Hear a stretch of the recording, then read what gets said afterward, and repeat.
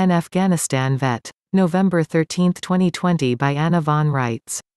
Of all the horrible correspondence I get, the talks and letters from veterans and prisoners who are often veterans are the worst. This week I got one from an Afghanistan veteran, 44 years old.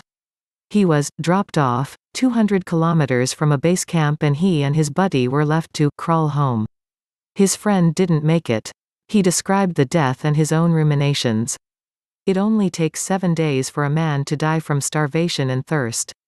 7 days to create and 7 days to die. That is the time frame and scope of our existence, whether we realize it or not. Within that span of days, that time allotted, we live or we die, the world is born, or it fades away. In that short span of days, empires rise and empires fall.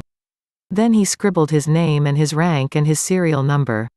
I was taken aback. It seemed like there should be something more, some further comment.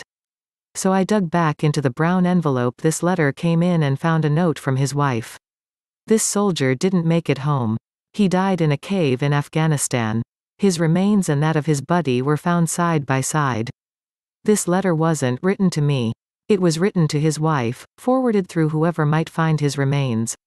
I sat down in the middle of what I was doing and cried until I couldn't cry anymore, until I was wrung out and dry as his dear bones, and I thought, my God, what madness is this?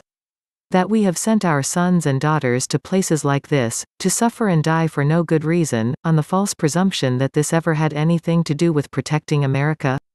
May those responsible for his innocent death and the misery of his wife and children suffer the fullness of their debt and know the cause of their suffering.